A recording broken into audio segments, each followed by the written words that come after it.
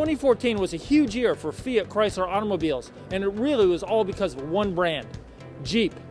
This little brand is now going global.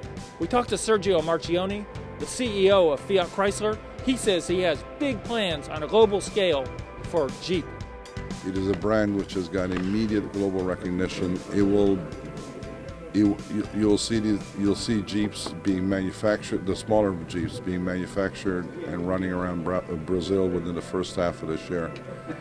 You'll see them coming out of Europe, and you're seeing them now, and actually being distributed across Europe, already starting in the last quarter of 2014. They'll be in China by the end of this year.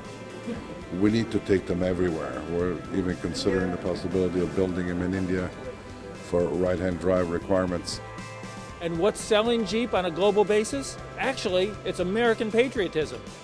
It is really the best expression of American automaking. And I think it needs to travel the globe. And preserving some parts of the Jeep portfolio as being totally reserved to the American production environment. The Wrangler being one, the Jeep Grand Cherokee being another. These are things that are as American as apple pie, and I wouldn't take them out of here. So if Marchionne's plans come through, 2015 could be another big year for the Jeep brand.